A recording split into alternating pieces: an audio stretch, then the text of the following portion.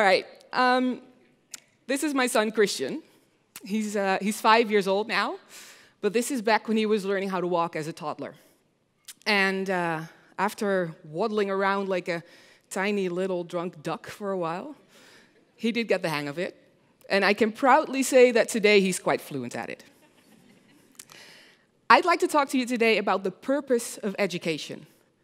Because imagine for a minute what the world would look like if we decided to grade our kids on their ability to walk and then stop them from advancing to the next milestone if they didn't adhere to our norm of fluid walking between 12 and 18 months of age. Or imagine what would happen if toddlers decided to give up after failing at it once or twice. Research suggests that the average toddler takes about 2,400 steps per hour, traveling roughly 7 football fields. And in that hour, they fall down, on average, 17 times. Now, this all adds up to 14,000 steps, 46 football fields, and 100 falls every single day. Children learn new skills incredibly fast, and they don't give up until they've mastered them. So between their 1st and 4th birthday, they learn how to roll over, eat, sit, crawl, walk, run, talk, and a whole bunch of other very important life skills. So I think it's safe to say that all children are born with something that we call a growth mindset. Now, a growth mindset is the belief that your most basic abilities can be developed through dedication and hard work. That natural-born talent is just your starting point. And then on the other hand of the spectrum, you have something we call a fixed mindset. And a fixed mindset is the conviction that qualities like intelligence and talent, that they're fixed. That you only have so much of it, and a lack of inherent skill or talent means there's very little you can do to improve. I don't know about you, but I've never met a child that said, you know what, that whole walking thing, it's just not for me. I have no talent for it. I'm just going to stick to crawling. Even after they fall down 100 times in one day, they keep going. And then they turn 4 and they start school. And that transition made me think about the purpose of education.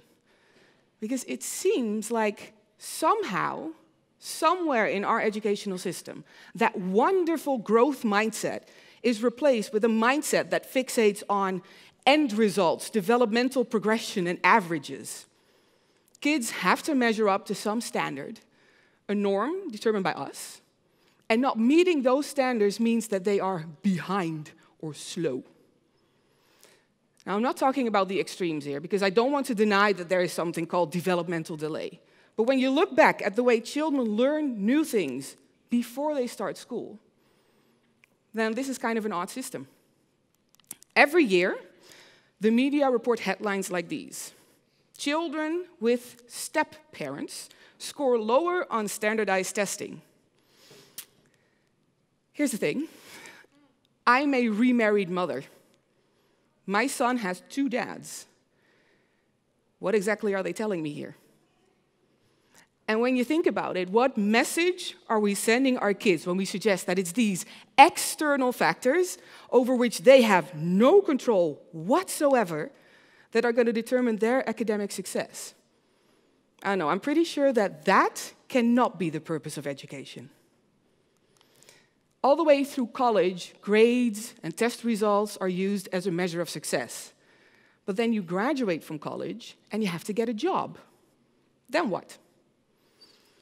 Well, in recent years, my field of research has shifted from fundamental to organizational neuroscience. And what I noticed is that companies are moving away from hiring the smartest kid in class. Hire for attitude, train for skills. Those are the buzzwords these days.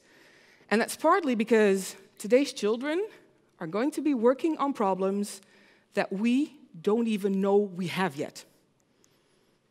Change is going to be the only constant.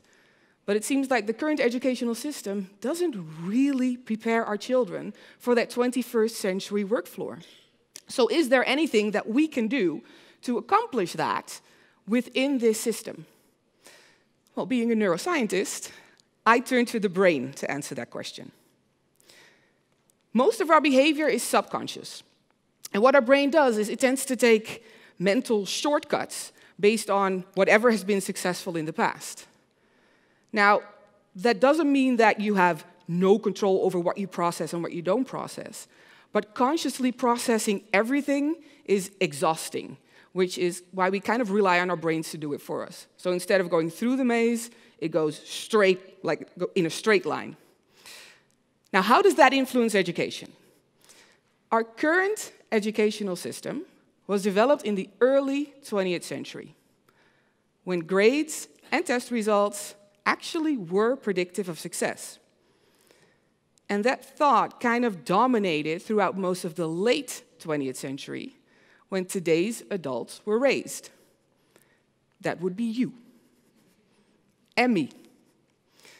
High grades and superior test results became our definition of success. And so our brains acted accordingly. Now, fast forward to the 21st century, with all of its technological innovation and fast-paced change. Today, as adult parents and teachers, what we want to do is teach our children dedication, perseverance, and passion. We want to teach them that every child is smart in their own way, that being book smart is not all that matters, and that applying yourself, if you don't succeed the first time, can lead to success you couldn't even dream of at the start. But our brains aren't helping us here because they've been pre-programmed to avoid failure. So let's see if you recognize this, if you have children. You're sitting at the kitchen table with your child, and your child is building a Lego house, or a Lego boat, or a Lego Batmobile, and you notice that your child is not following the instructions in the booklet. I can already hear some people recognizing this. So you start to help out, until all of a sudden you find that you are now building a Lego boat, or a Lego house, or a Lego Batmobile, and your child is sitting next to you, patiently waiting for you to finish. Or even worse, your child has already left the table and is doing something completely different. If this sounds at all familiar, then same here. I study mindset for a living, and yet when I'm sitting at the table with my son and he's coloring, I still have to be mindful of my brain taking over and wanting to avoid failure by taking the pencil from him and just showing him how to color inside the lines. We just want our children to succeed. We want them to feel good about themselves, and we want to protect them from adversity, discomfort, and disappointment. But while we're doing that, we are subconsciously teaching them that they are only smart when they succeed, and they're not doing it right when they color outside the lines, both literally and figuratively. Now, this process also translates to the classroom. When we're teaching a class of children, what we want to do is make sure that every child masters the task at hand. So kids who are struggling get special attention, but the kids who seem to sail through the material effortlessly are praised for the end result, but they don't always get that much feedback on the process that led to that result. Now, this is a subconscious decision on the part of teachers that makes perfect sense, because what they want to do is make sure that every child masters the task. But the unintentional consequence is that kids who are not struggling are not taught how to learn. They don't really know why their approach was successful. Now, luckily, there is something we can do about that. We can be aware of what we communicate to our children. And one way to do that is called framing. According to framing theory, the language that you use when you present information influences the choices people make about what to do with that information. kind of like mind control. I'm going to give you an example. You have to make a life or death decision for 600 people. Now, instinctively, which option sounds more comforting? With option A, you will be able to save 200 out of 600 people, while option B is going to kill 400 out of 600 people. If you're like most people and you follow your instinct, you're going to go with option A, even though you consciously know that both options are identical. But let's face it, the prospect of saving 200 people sounds a whole lot better than the prospect of killing 400. This is the power of framing, and you can use it to your advantage. Think about the words that you choose when you explain challenging assignments. Do you focus on the desired end result or on what they stand to gain from the assignment itself? And how do you frame failure? Do you frame it as something to be avoided or as something to be valued? And how do you handle your own failure? When your child points out that you made a mistake, what do you do? As a parent or teacher, owning up to your mistakes or admitting that you do not know the answer to something will set the best example imaginable, that it is okay to fail. Now, that doesn't sound right, but it really is okay to fail. And in the classroom, you can frame your lessons in a way that promotes learning-oriented behaviors from your students instead of result-oriented behaviors. So when you're talking to kids who are struggling, you can acknowledge their mistakes, but focus on what they can learn from them, and not on what exactly they did wrong, because they already know that. In other words, you focus on the process, not the end result. And for kids who do really well, do exactly the same thing. Acknowledge their skill level, but focus on the process. One of the best ways to learn is to teach. So why don't you have them explain their method to you or to each other, and then give them feedback on their approach? If we apply these techniques in education and parenting, then we will instill in our children a mindset that will help them achieve the goals they set for themselves without buckling under the pressure of a result-oriented educational system. Now, this is not to say that with a growth mindset, anything is possible and there are no limits, because there are. No matter how hard I try, my fine motor skills are not that great. So I am never going to excel at origami. However, with a growth mindset, I might be able to fold a half-decent origami swan during an afternoon craft session with my son. And I know that because this one is actually mine. Yeah, and it is pretty half-decent. Thank you. Talent exists. We all have limits to our potential, and that's completely okay.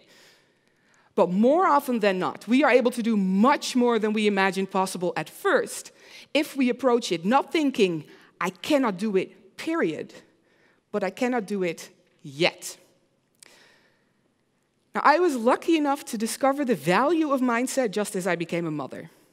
And now that my son is going to school, I try in a playful way to instill in him the belief that challenges are fun and that not succeeding the first time doesn't immediately mean you cannot do it.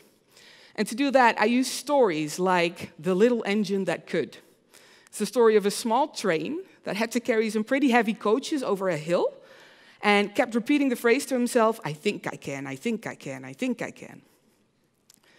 I was recently shown the fruits of my labor when my husband was fishing and the fish wouldn't bite. He was very grumpy and about to give up when our son taught him a lesson in perseverance. We moeten blijven zeggen, zodat we moeten blijven zeggen, papa. Nee. Maar dat the little engine also did that. That's true. I think I can, I think I can, I think I can, I think I can.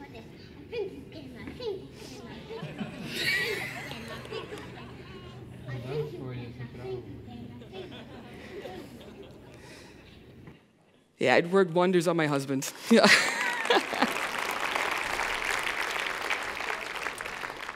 The point that I'm trying to make is that education happens at school and at home. I'm not saying that growth mindset theory is the holy grail that's going to fix education, because I don't think that it is. And I'm also not saying that focusing on growth mindset development in children will instantly lead to superior academic results, because there's research out there that suggests it might not. But when you think about all that, maybe that shouldn't even be the goal. What I am saying is this: education is a joint effort between parents and teachers. And we could really benefit from communicating with our children from a growth mindset and using growth mindset theory as a framework from which to raise and teach our children. This will instill in them the belief that failure is not a sign of inadequacy, and it will help build their resilience in the face of overwhelming changes in the way we live and work in the 21st century. I feel that as parents and teachers, it's our responsibility to teach them these skills, because these skills they will value and use for the rest of their lives. And that, in the end, is the purpose of education. Thank you.